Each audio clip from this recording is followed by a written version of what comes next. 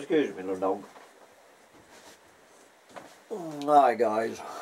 Well, we have found ourselves with a gray and gloomy morning. A gray and gloomy Monday morning here in the collapse of everything at Bugs in a Jar Farm. And I don't know where this battery is, so I'm not sure today's Chronicle of the Collapse will make it to the end. So let's dive right into it from those lefties over there at Common Dreams. I have read a few articles from this fellow before. I actually have interviewed this fellow, Michael T. Klare, K-L-A-R-E. I will put the link to the interview with Michael from 2018 for those of you who want to find out more about who this guy is.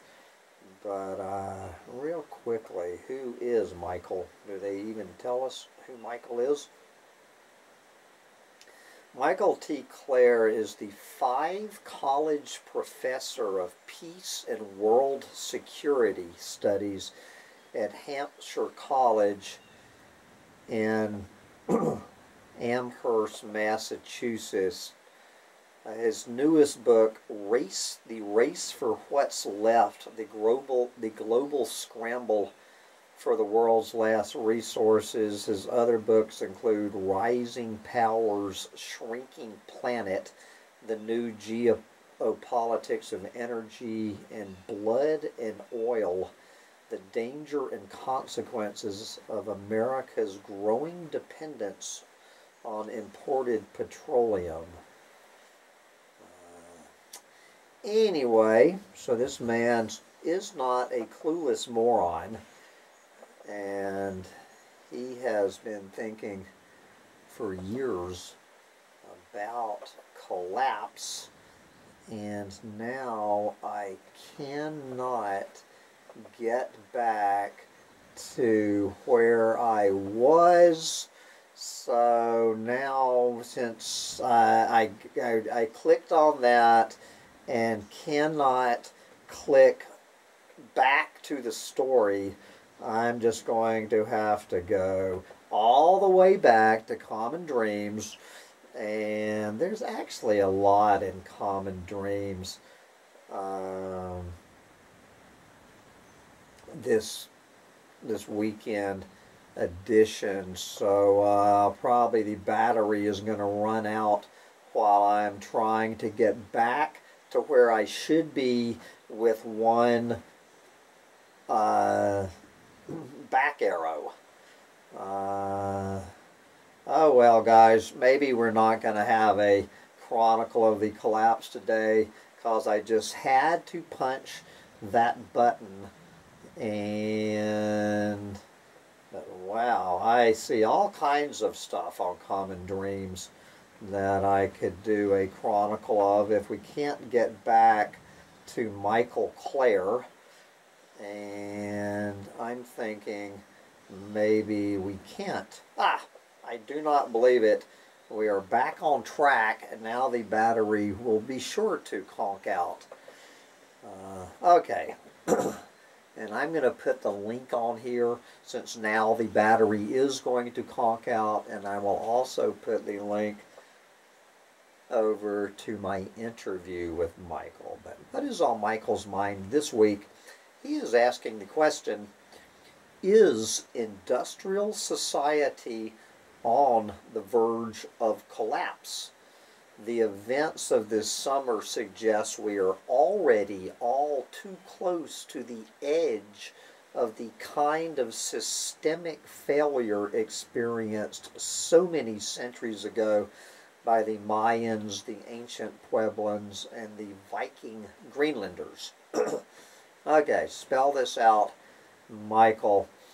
In his 2005 bestseller, Collapse, How Societies Choose to Fail or Succeed, geographer Jared Diamond focused on past civilizations that confronted severe climate shocks, either adapting and surviving or failing to adapt and disintegrating.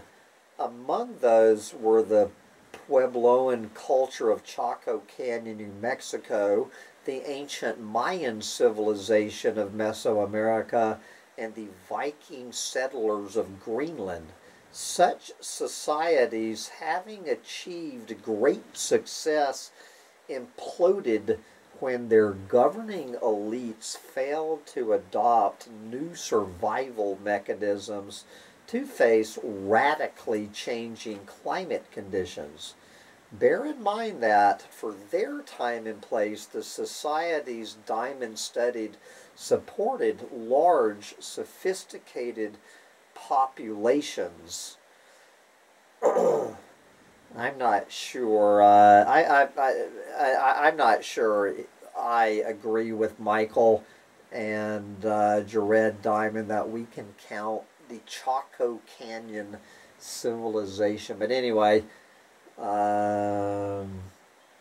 he throws that one in there. But of course, Mayan civilization is believed to have supported a population of more than 10 million people at its peak between 8250 and 900, while the Norse Greenlanders established a distinctively European society around 81,000 in the middle of a frozen wasteland. Still, in the end, each collapsed utterly, and their inhabitants either died of starvation, slaughtered each other, or migrated elsewhere, leaving nothing but ruins behind. The question today is, will our own elites perform any better than the rulers of Chaco Canyon, the Mayan heartland, and Viking Greenland? As Diamond argues, each of those civilizations arose in a period of relatively benign climate conditions when temperatures were moderate and food and water supplies adequate. In each case, however, the climate shifted wrenchingly, bringing persistent drought, or in Greenland's case, much colder temperatures. Although no contemporary written records remain to tell us how the ruling elites responded, the archaeological evidence suggests that they persisted in their traditional ways until disintegration became unavoidable. These historical examples of social disintegration spurred lively discussion among my students when, as a professor at Hampshire College, I regularly assigned collapse as a required text. Even then, a decade ago, many of them suggested that we were beginning to face severe climate challenges akin to those encountered by earlier societies, and that our contemporary civilization also risked collapse if we failed to take adequate measures to slow global warming and adapt to its inescapable consequences. But in those discussions, which continued until I retired from teaching in 2018, our analyses seemed entirely theoretical. Yes, contemporary civilizations might collapse, but if so, not anytime soon. 5 years later, it is increasingly difficult to support such a relatively optimistic outlook. Not only does the collapse of modern industrial civilization appear ever more likely, but the process already seems underway. So what are the precursors of collapse? When do we know that a civilization is on the verge of collapse? In his now almost 20-year-old classic, Diamond identifies three key indicators or precursors of imminent dissolution: a persistent pattern of environmental change for the worse, like long-lasting droughts; signs that existing models of agriculture or industrial production were aggravating the crisis; and an elite failure to abandon harmful practices and adopt new means of production. At some point, a critical threshold is crossed and collapse invariably follows. Today, it is hard to avoid indications that all three of those thresholds of collapse are being crossed. To begin with, on a planetary basis, the environmental impacts of climate change are now unavoidable and worsening by the year. To take just one among innumerable global examples, the drought afflicting the American West has now persisted for more than 2 decades, leading scientists to label it a mega drought, exceeding all recorded dry spells in breadth and severity. As of August 2021, 99% of the U.S. west of the Rockies was in drought, something for which there is no modern precedent. The recent record heat waves in the region have only emphasized this grim reality. The American West mega drought has been accompanied by another indicator of abiding environmental change: the steady decline in the volume of the Colorado River, the region's most important source of water. The Colorado River Basin supplies drinking water to more than 40 million people in the United States, and according to economists at the University of Arizona, it is crucial to $1.4 trillion of the U.S. economy. All of that is now at severe risk due to increased temperatures and diminished precipitation. The volume of the Colorado River is almost 20% below what it was when this century began, and as global temperatures continue to rise, that decline is likely to worsen. The most recent report of the IPCC offers many examples of such negative climate alterations globally, as do the latest headlines. It is obvious, in fact, that climate change is permanently altering our environment in an ever more disastrous fashion.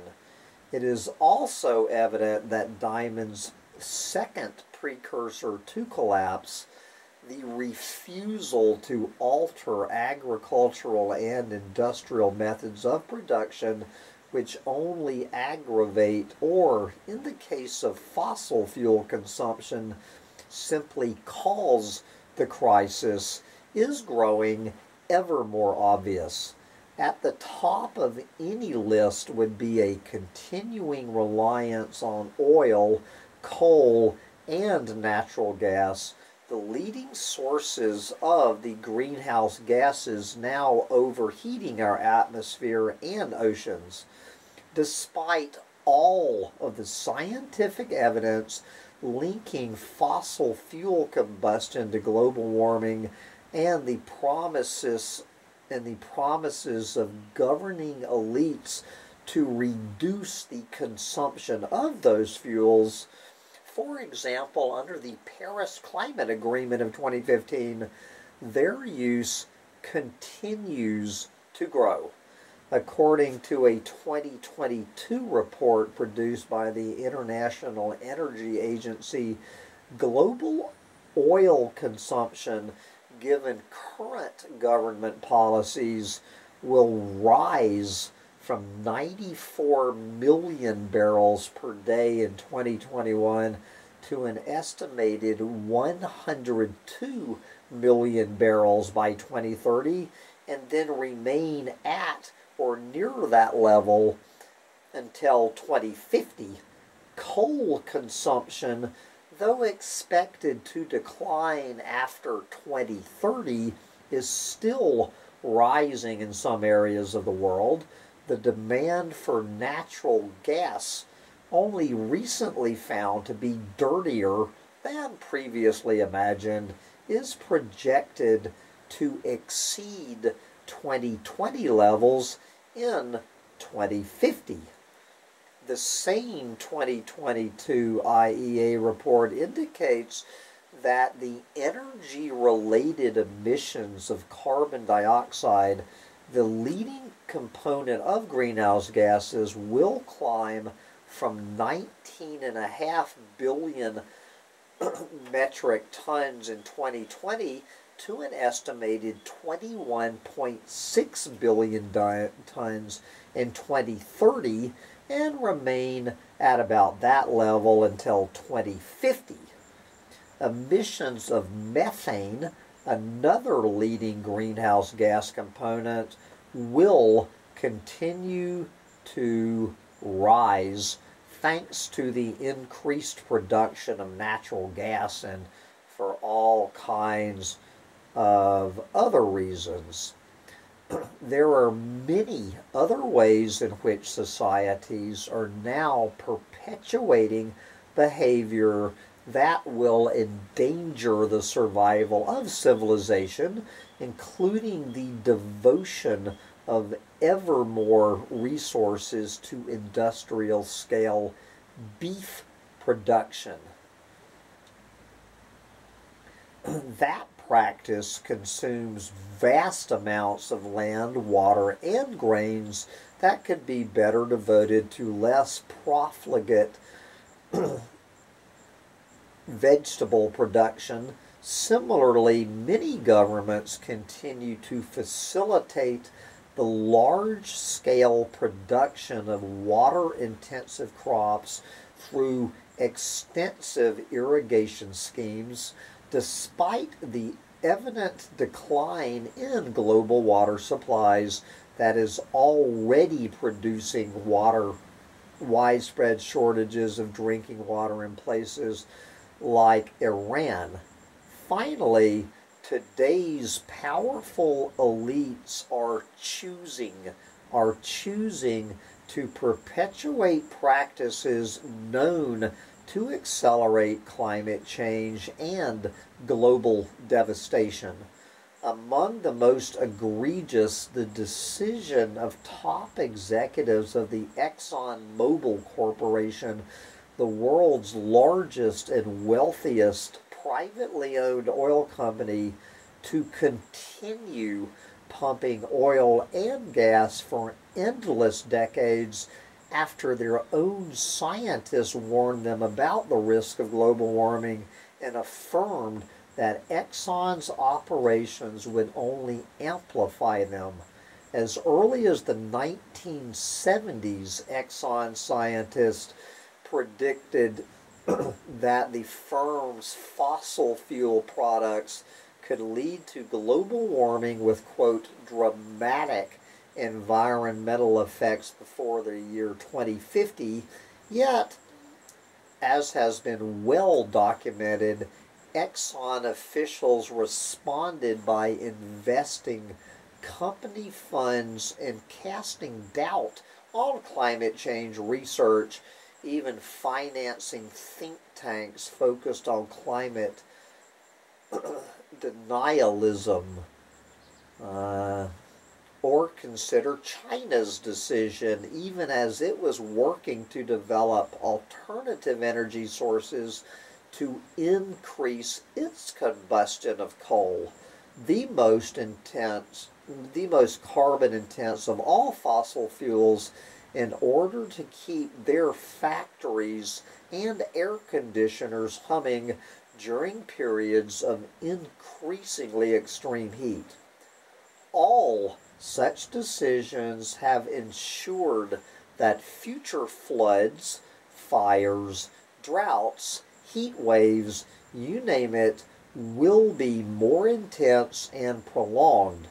In other words, the precursors to civilizational collapse and the disintegration of modern industrial society as we know it, not to speak of the possible deaths of millions of us, are already evident.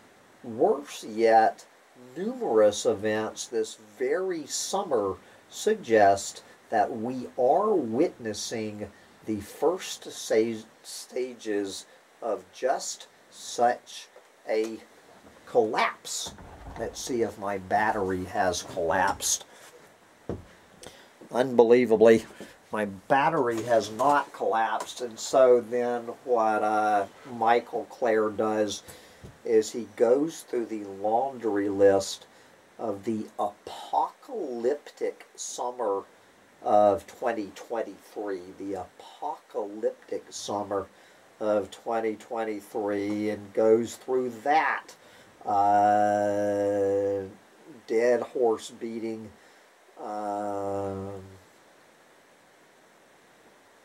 talking about how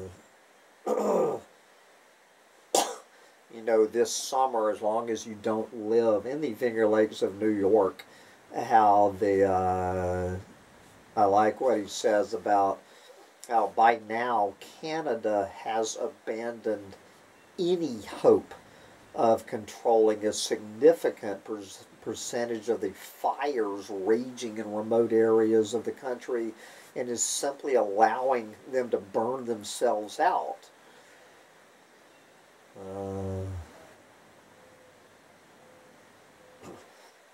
Were this a one-time event, you could certainly say that Canada still remains an intact, functioning society, but given the likelihood that the number and extent of wildfires will only increase in the years ahead as temperatures continue to rise, Canada, hard as it might be to believe, can be said to be on the verge of becoming a failed state.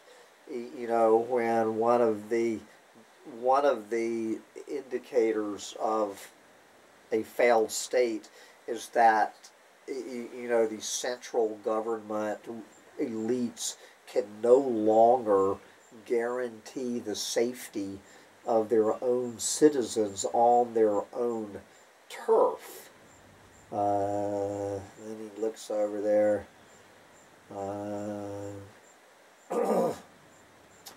Anyway, let's jump ahead and get to the bottom line.